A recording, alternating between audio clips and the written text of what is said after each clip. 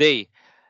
So I'll be discussing the basic setup for GWN7664LR.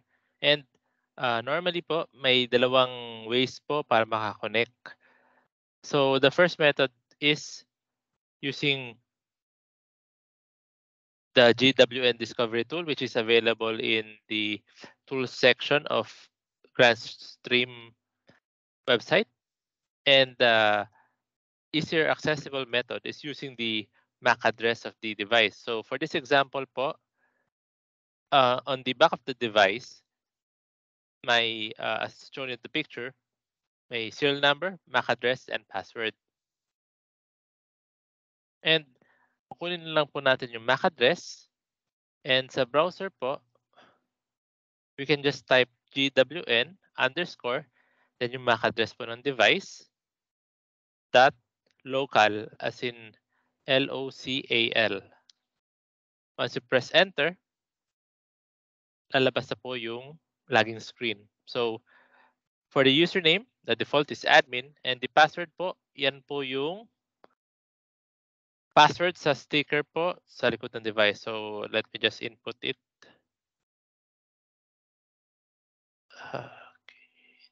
T6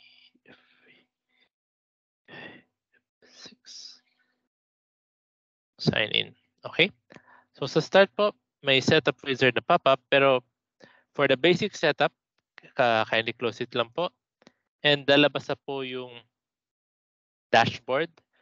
So you can see the access point, the clients, the channel distribution, the top access points, and the top SSIDs. So sa left side lang po, for the basic setup, may default na po, but we'll create our own. So we'll click add. And sa add, dito na po natin lalagay yung pangalan ng network na gusto nating ilagay. So for this one, test, we click enable, then yung password po. So gawa lang po kayo ng sarili yung password. Then wag po kakalimutan na i-click yung device membership tab. Check the current access point. Add it to the member devices. Then click save. Then on the top part, click apply. So hintayin lang po natin.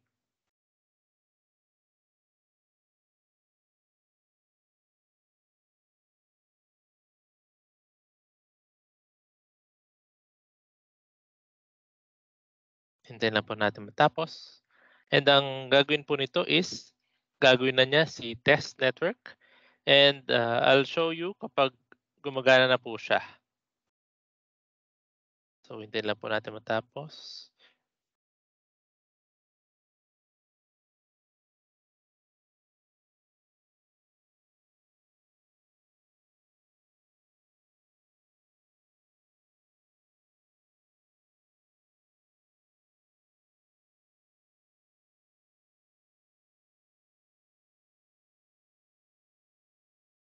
Okay po.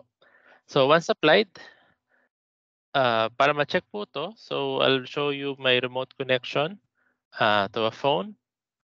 So let me just load it up. Okay, so by default po, connect tayo sa Wi-Fi.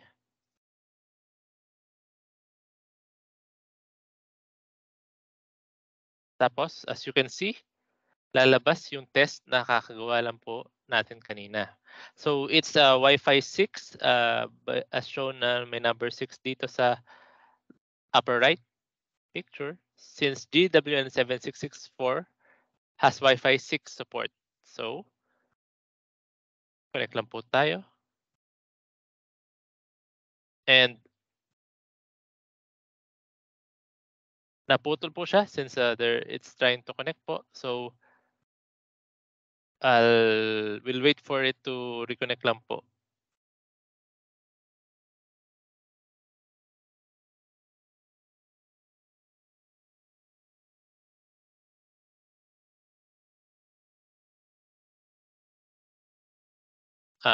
Since nauna siya nagpakita sa access point, so dito pa lang sa client's side, no, basta po na-connected na po ako.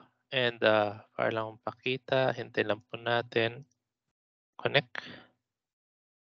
Okay. Ito na po. So, oh,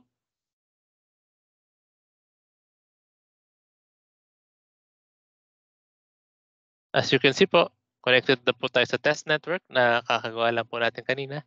And yan po ang basic setup ng GWN7664LR. Thank you po.